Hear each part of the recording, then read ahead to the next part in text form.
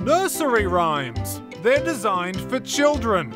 But that doesn't stop our politicians from quoting them when making a keynote speech at a think tank.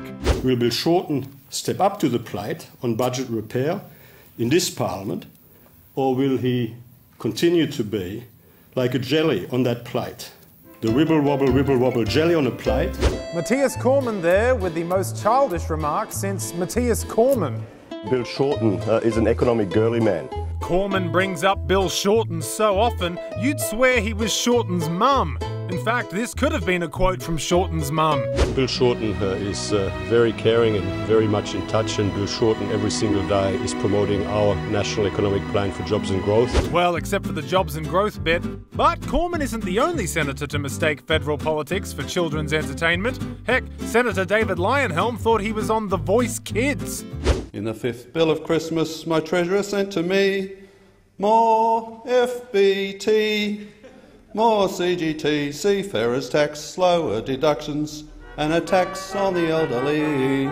Senator David Leyonhjelm there, converting Christmas lovers to Judaism. Childish rhymes have become so common in Canberra, the Parliament House gift shop now has a whole book of them. Hey mums and dads, if you couldn't stand the strained metaphors and condescending tone of Mathias Cormann's nursery rhyme, then you'll hate Parliament Question Rhyme, the ultimate collection of political nursery rhymes.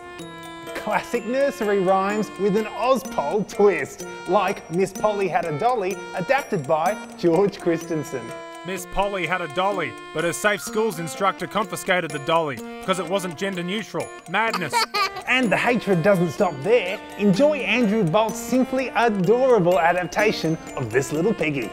This little piggy went to market. This little piggy stayed home. This little piggy went to court just for making an observation about light-skinned Indigenous people. And speaking of skin colour, your kids will love Erica Betts' take on Bar Bar Black Sheep. Bar, bar, Negro. sheep, have you any wool? Hard to believe his great uncle was a Nazi. And if you've ever wondered how Peter Dutton sleeps at night, it's with his favourite nursery rhyme, Tow, tow, tow your boat. Parliament Question Rhyme. The tone of the national conversation just hit a new low.